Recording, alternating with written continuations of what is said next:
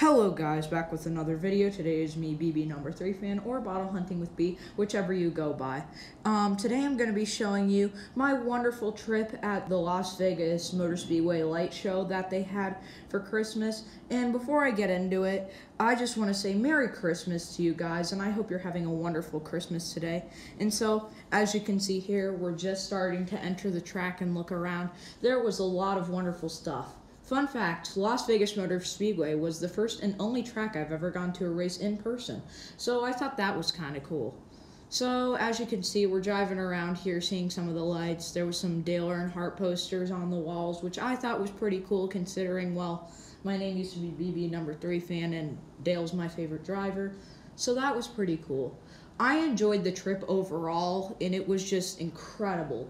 Most lights I've probably ever seen in my life, and since Vegas technically is the city of lights, it's pretty fitting, to say the least.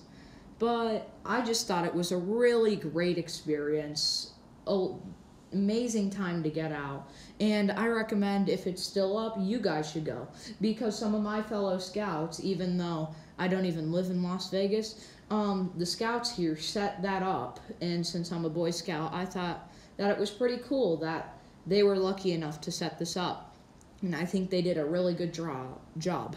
Excuse me. You can see some of the USA stuff, the 3 soldiers holding up the flag, a soldier kneeling to the cross.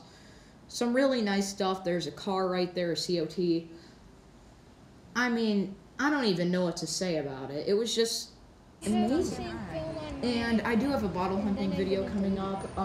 Everything's been kind of slow. I've had to redo this video like 3 times. You can see Johnny Sauter right there and Donnie Shots.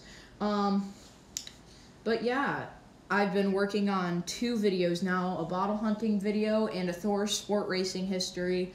I'm not sure if they'll both even come out. They might have to be canceled.